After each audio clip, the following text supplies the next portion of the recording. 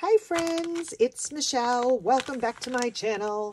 It is day 7 of Creep on June, and I get to be the person who plays with you today, and I'm so excited about that. If you don't know me, my name is Michelle Ray Landry, and I'm so excited you're here. I am a vintage-loving, treasure-hunting, mixed media journal maker, and I love things that are a little offbeat. So this is really in my wheelhouse. Now, when Tracie invited me to be on this collaboration, I got really excited and I was thinking about what I could do. And last week I made my video and I made my project. And then now day 7, I'm feeling a little bit like what I had to offer you today is a little repetitive. Obviously we don't know what each other's making. And even though my project is slightly different than what Tracie did on day 2, it's similar enough, and there have been enough projects that I really felt like I needed to give you an offering that wasn't in that same line. And it is slightly a different project than Tracie's.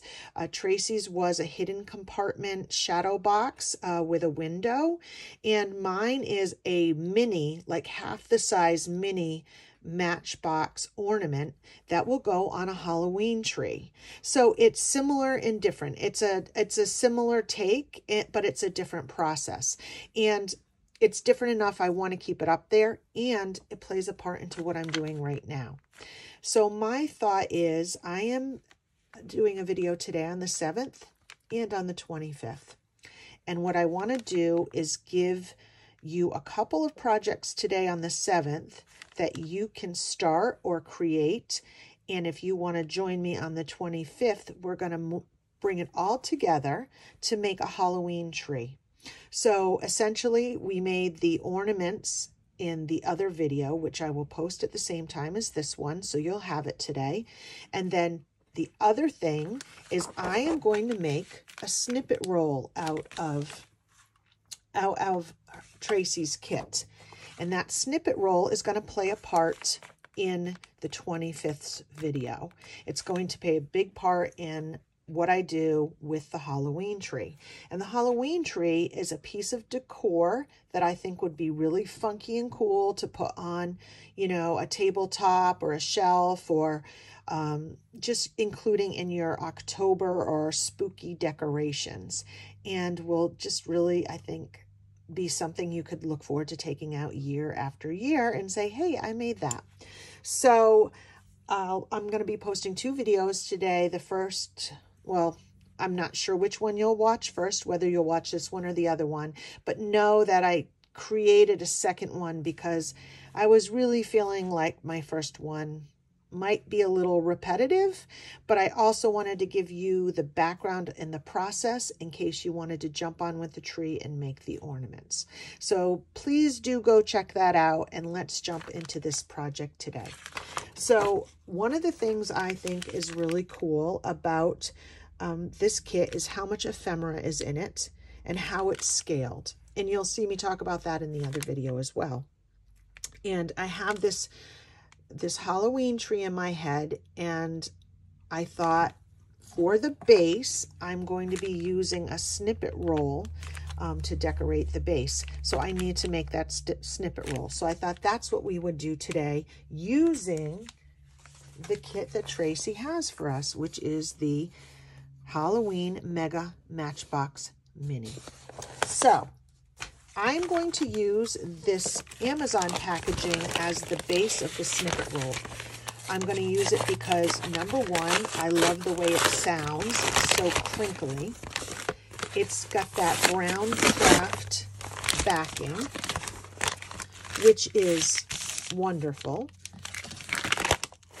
And then also, if you can tell, this got ripped. Inside this packaging is this foam stuff, which makes it slightly thick and padded. And why I like that is because if you're going to use it for a traditional snippet roll in your journal, it gives it some nice heft. You could also use it, this project, as a cover for a journal as well, just not cutting it into slices. So we'll go over that as we go. So let's just jump in. I'm going to pull back just a little so you can see a little bit more of this paper. And basically this side will be the reverse side of the snippet roll, okay? And we're going to be collaging on this side. Now, I don't want this video to be a gazillion minutes long, and there's that second video for you to watch. So I'm going to try to make this as succinct as possible. So the first step I'm going to take is I'm going to go through all of those Matchbox templates that she made for us and the envelope templates, and I'm going to start cutting them and just gluing them on randomly on the paper. And here it is. I really sped up the film, and you can see I'm just really not thinking a lot about it, just cutting and placing, gluing big chunks of the templates and pieces of the ephemera all over randomly with a glue stick to fill one side of the mailer. So now that you've seen me do this half, I'm going to do this half. I'm keeping it with the fold there, and I'll tell you why after. So again, I'm just going to cut. So I'm just going to take these Matchbox kits and cut them in a way that fills space. Now, you can cut them in smaller pieces, or you can cut them in bigger pieces. We're going to be layering, so those lines are not going to make that much of a difference. I think I am going to put this big piece here because where this rip is, I really want covered. I think at this point, most people are familiar with snippet rolls, but if you are not and you are new to junk journaling, they are a great way to get rid of scraps, and they are really awesome little things to have on your desk, because you can make tuck spots, belly bands, you can decorate a page really quick and effectively with them. And it's just a really wonderful thing to have. And I find them really fun and relaxing to make because you don't need to overthink it. You're really just putting images on randomly, not overthinking it, not trying too hard. Just enjoying that process.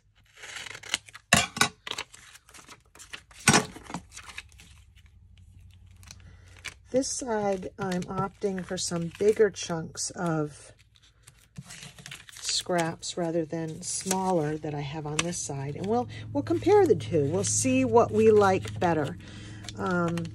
This is just plain. I think by using bigger pieces, it's going to be interesting to see how this kit works on that. So by doing two different sides, slightly different way, I think that's going to be a good example for you to see how you want to approach a snippet roll. And even if you're like, I'm not wasting Tracie's kit on a snippet roll, let me just say you're going to have scraps at the end, right?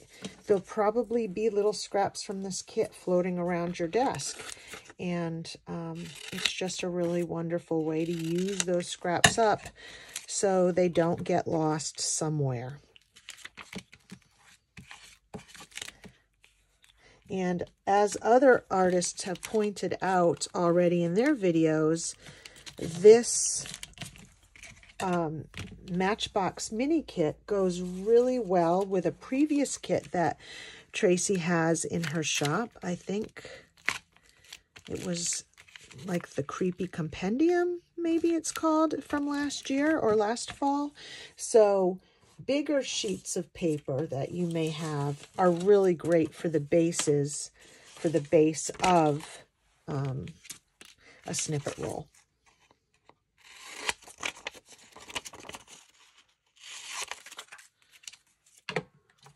So I'm really going in with some really big pieces. I'm using like a good portion of the Matchbox, you know, the Matchbox template, as you can see, which makes the filling of the base even quicker, right? One of the best parts about this, everybody can have confidence in a snippet roll.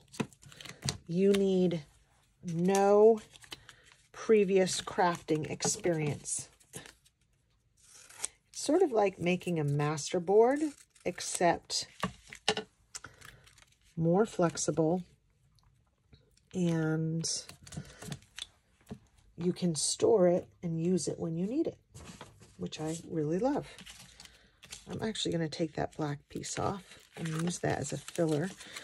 I'm going to use this instead.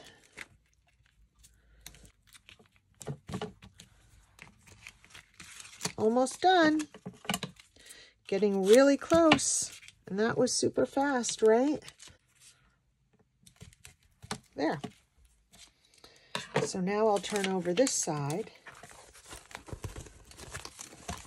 and cut anything off that's sticking over.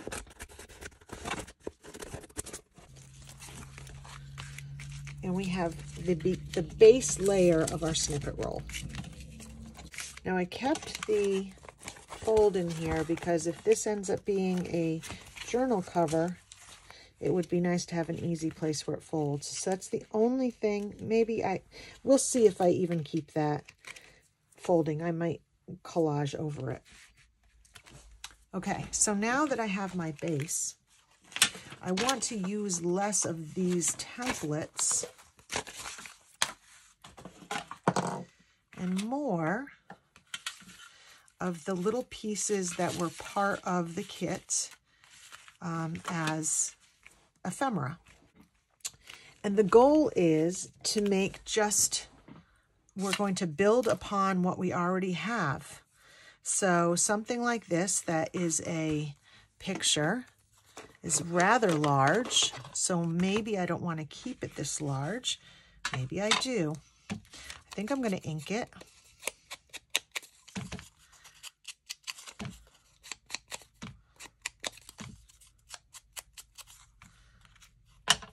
And then this stuff I'm going to put on with a little bit of like art glitter glue, just so that it stays down, the second layer stays down good, and I'm a little bit more exact with the glue. I've had a little bit of a glue mishap off camera, so I'm going to have to put the glue on in sort of an odd way until it gets off the top of my bottle I was trying to refill. So I put the witch there. I have a heart here. Let's put that on.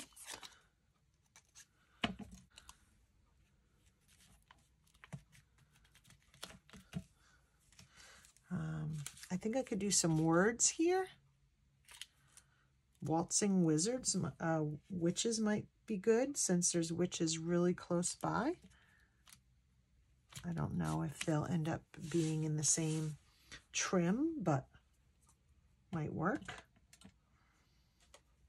So let me make sure I'm all in camera so you can see as I choose things.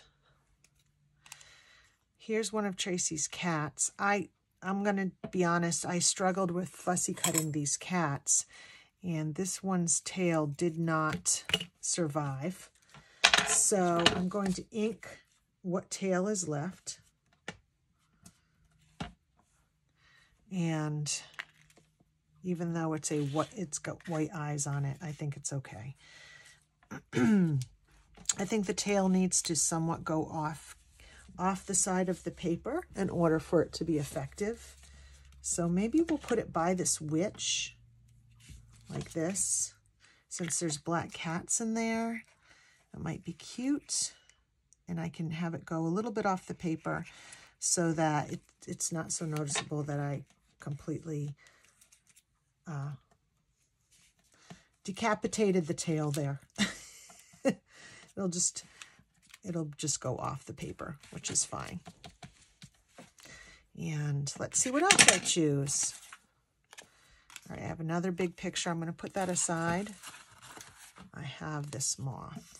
And I'm having another glue issue. These little bottles, when you push them, sometimes it comes out the bottom. So I'm going to have to glue from the bottle, which is really silly.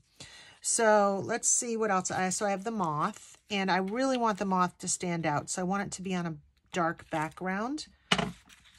So I'm just going to glue right from the bottle, from the stuff that's, you know, leaked off. A little bit of a pain, but I think at first, when there's a lot of glue in there, there's just a lot of buildup. All right, so I'm going to stick that on there. I'm going to put it kind of skewed to the side. All right, now I have another cat I could put on. I want to trim just this little bit of white I have on him. And if you have a little bit of white on, if you fussy cut like I did these cats, which is really hard, then I would just take my distress ink and run it over the top to get any little white pieces. And the cat would go on something light, like this pattern here. I really like that. And I like the bird sitting right underneath it. So let's see if we can get this guy glued on there.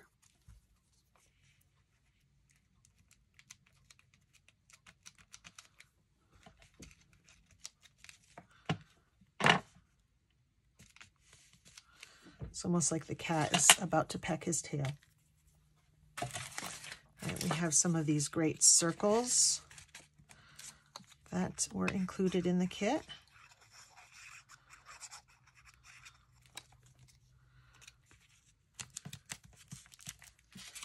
This one I can trim a little bit better, and I'll ink the edges.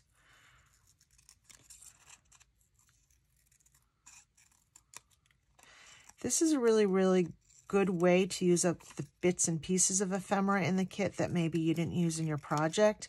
Maybe they didn't fit, or color-wise they weren't quite right, or whatever reason why they didn't make the cut. They can make the cut here because it all works here. So let's put this circle. I'm going to put that there. These numbers are super great, and I like when there's edges. Like right here, I can see a little bit of packaging that didn't get covered. So I think what I'm going to do is I'm going to put on a little bit of washi tape that I have handy, just on that spot.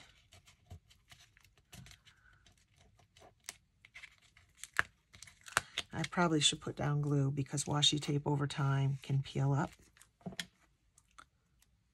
Washi tape's a great thing to put on those little cracks that maybe you missed, or like I just missed. And then right here I have an edge that comes together, an edge that comes together, an edge that comes together. Putting something on all those edges and gluing it down is going to make that very secure, which is really good. And we have this cute little owl. And I was going to I was thinking about fussy cutting him out. So, but now I like the idea that he's a photo, you know, that he is a piece of ephemera. I don't know why this glue keeps coming out the edge of the bottle, but I'll work it. I think gluing things on top of edges and corners just makes for a much stronger snippet roll when the time comes to cut it.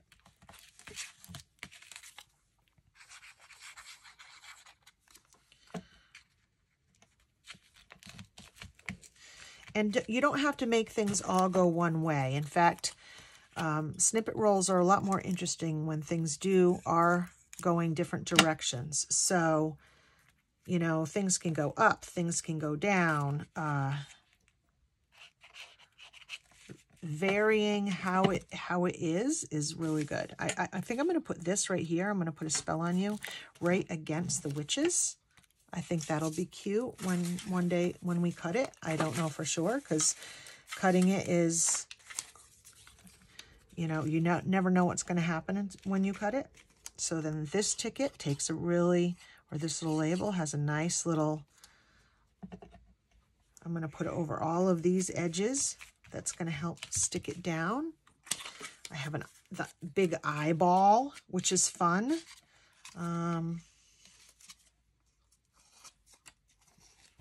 Why this keeps leaking is beyond me. If you know why, please let me know. I just got these little bottles and I thought they would help me from having my glue dry out, but I'm kind of not impressed at the moment, right? They're kind of getting all over me.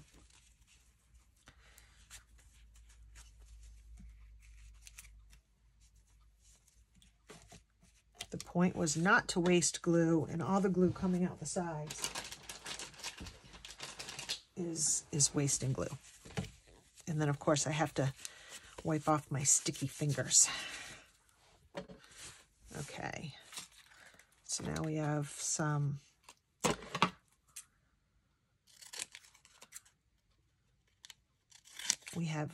a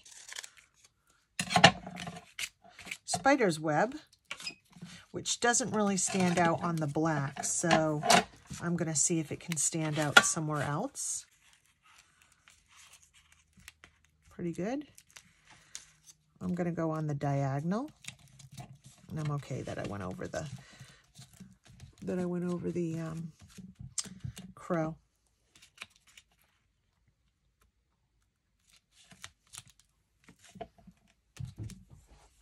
So, all right. I love these ladies that she included, these bat ladies. I think they are just the cutest. And I'm going to put it near waltzing wizards, waltzing witches. I think that fits really well. And I'm going to put it on the diagonal. She'll go a little bit off of the page. And even these labels that are blank, these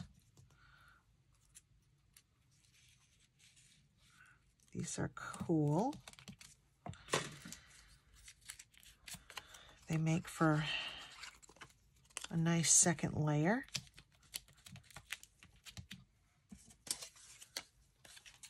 This arsenic label. And see, I'm putting them on all different directions.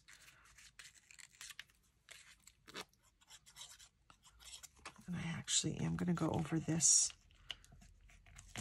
seam there.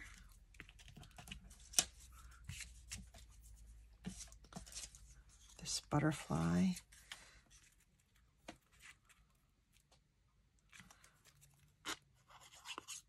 And now I'm just building the layers, and I'm not overthinking it too much. I'm just changing directions. I'm trying to pick colors.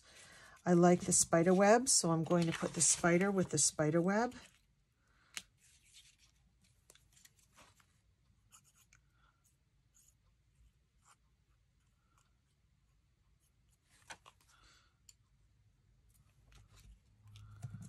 Like that.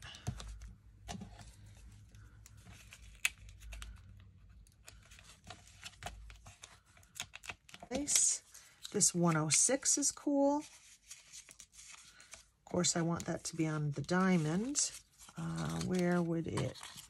I like it there. All those intersections.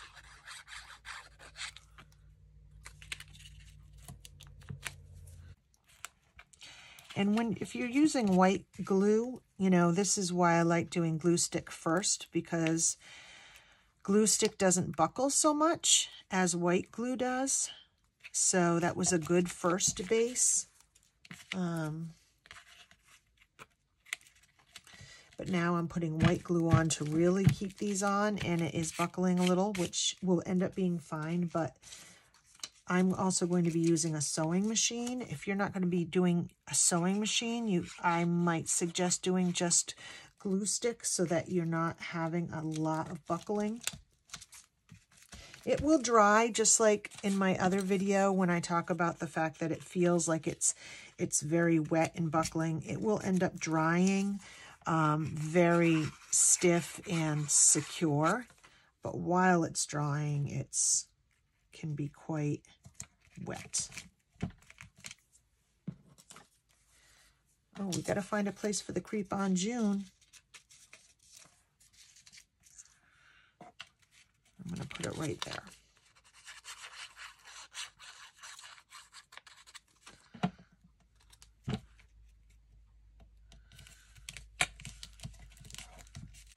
This is the fold, so I want something big enough that it will give it some structure. I could do this on an angle.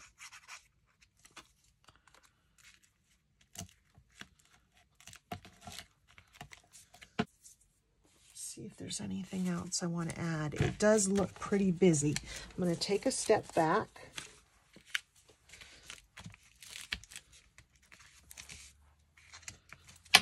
And see if there's really any areas that I feel need a little bit more of something. There's a little bit of room here and a little bit of room there. I have a skull.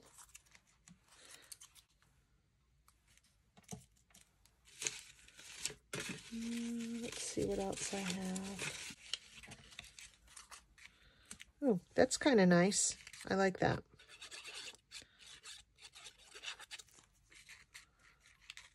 It will go behind the circle and across here.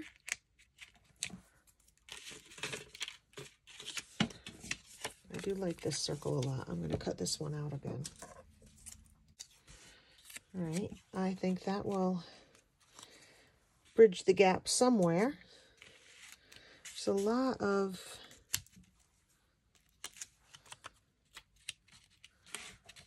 maybe I'll put it on the edge. Look at this. I'm going to cut it in half.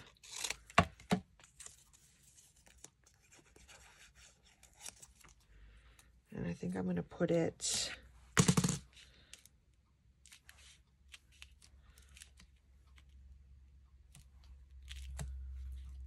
on the edge there, and the other half I will put on the edge down here. I find this kind of fun. I feel like one thing needs to be there. So let's see what happens if I rip it and rip it and just put that little bug snippet in there. Oh, there's this cute guy here.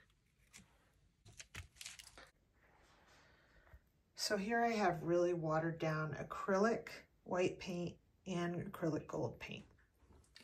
I'm in my bathtub and I'm just going to take this splatter brush and I'm just going to do some splattering now.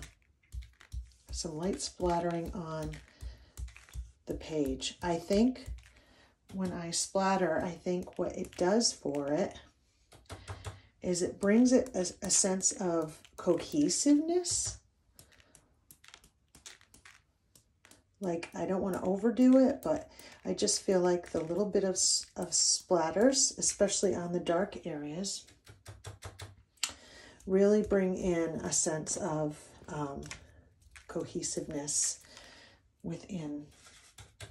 This is obviously not something you have to do, but I like to do it. I like to have that light on it. Now I'm going to do the gold. It's been my experience that gold doesn't stick up as much. It's not as bold a contrast, but it adds a little sparkle sometimes, and I do try to get it like on the labels and things like that. Let's get a couple dots. I'm going to actually just touch on certain areas I want it on. And it's hard to do this holding a phone. I can be more accurate if I wasn't doing that. So now I have that, and I'm going to let it dry. Okay, and I don't know if you can see the lights and the darks from the splattering. It's really brought, I think, like it made a little bit more of another texture, and on a snippet roll it makes it really effective. But now I want to bring in a few darks, but I don't want to spray black. That is always a little bit too, I can't go backwards with that, we'll put it that way. So I like to use this stamp, it's a mainstay for me, and some black archival ink, and I'm going to go in and essentially add some more splots, but these are very controlled because they are all part of a stamp.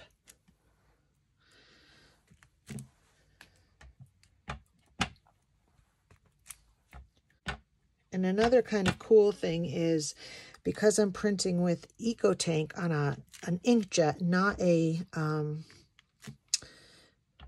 a laser, if the paper got too wet from the splattering, some of that ink has I guess run a little bit, which gives another different effect, which I like a lot of grunge, and I like a lot, I'm a mixed media person, so those kinds of things excite me. But if that's not your thing, then you can stay away from adding these splots and things like that to it. And I don't want to overdo it, but I'm going to put a couple more on,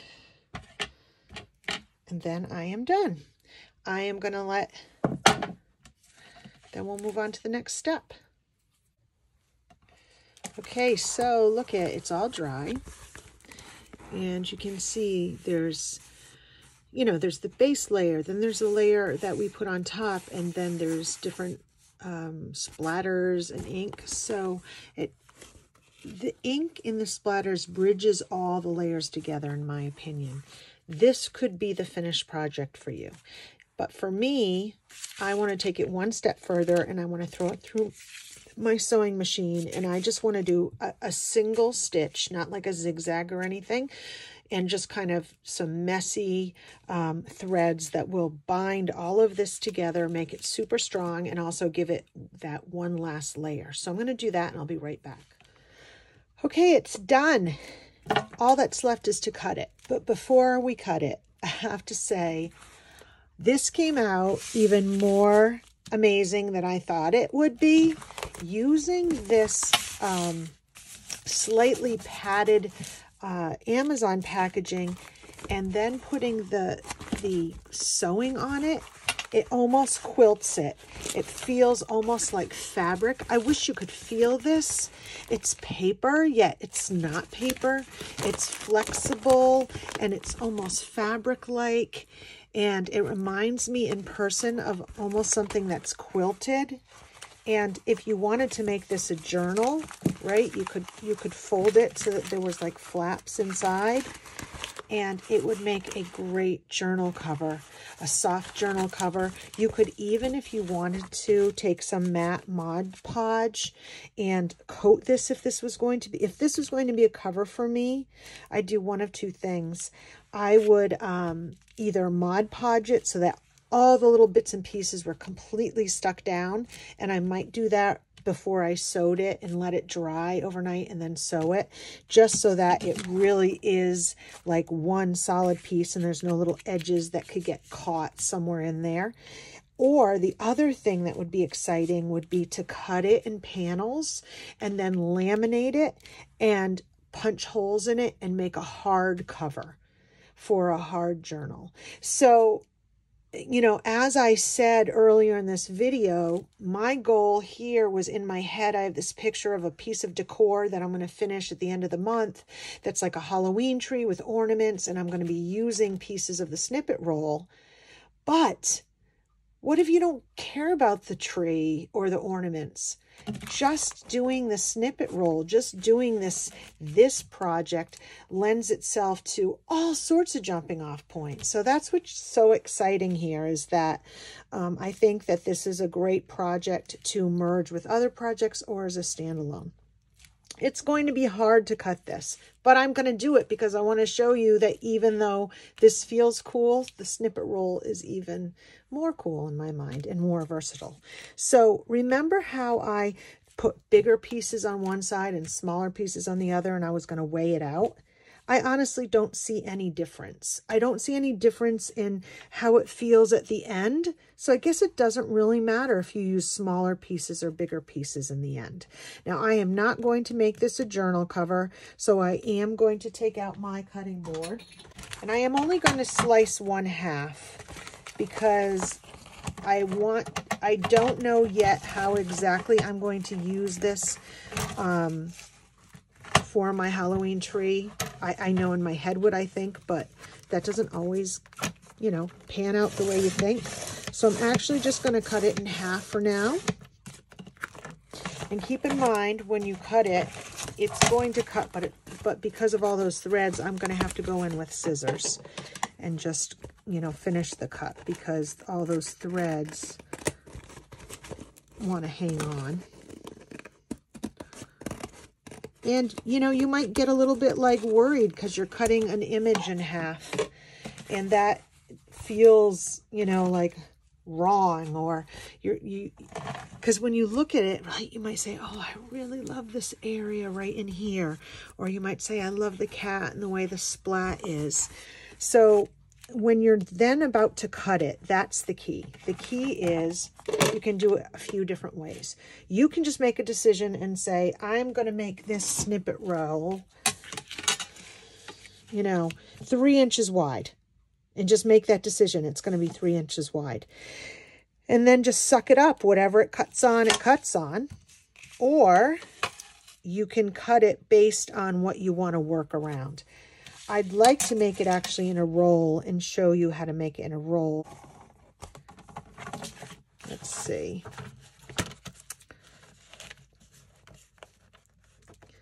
I'm going to make it 3 inches wide. I don't know how many pieces I'll get for that, but that's what I'm going to try to do. So this will be my first cut.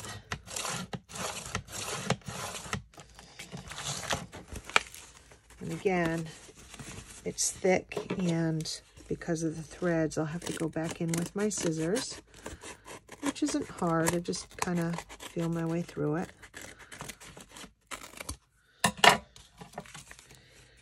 And that is really a cool strip. I'm going to show you in a minute. And then I'll probably only get 2 3-inch strips from this side. But you'll get the idea.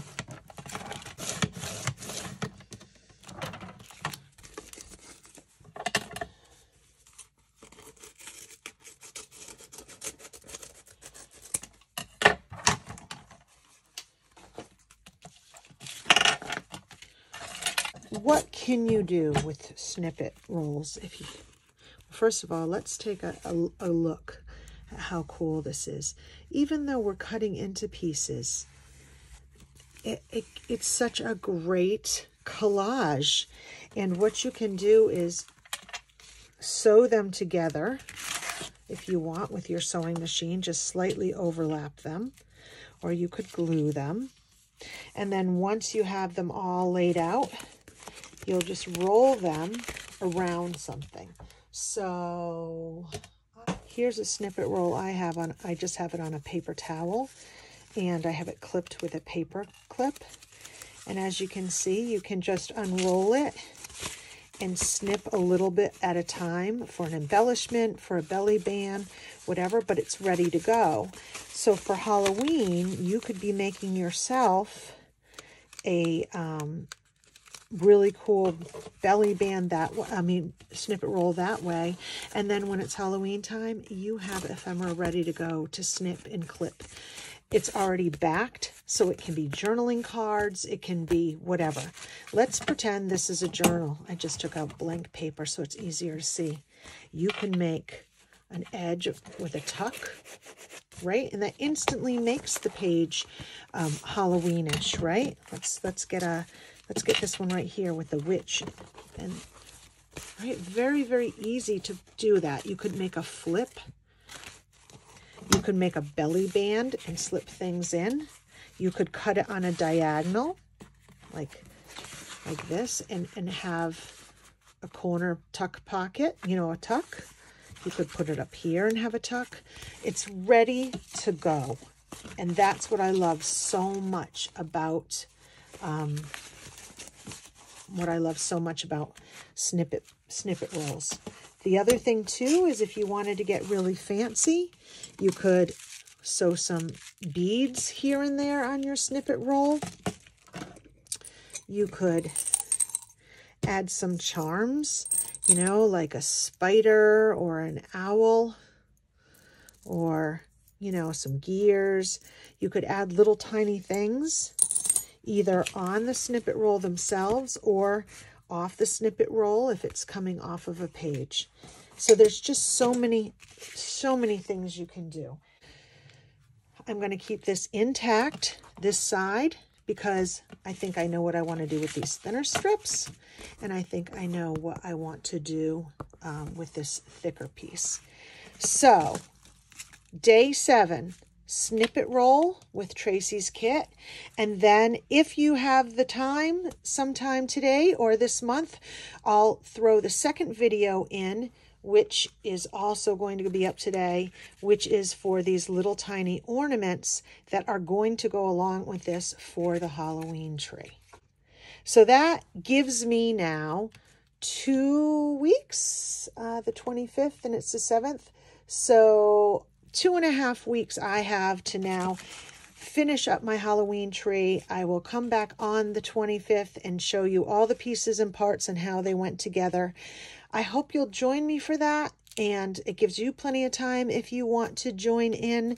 And if you're like, maybe I'll do that in October, I'm not sure, at least you have this project to start with today.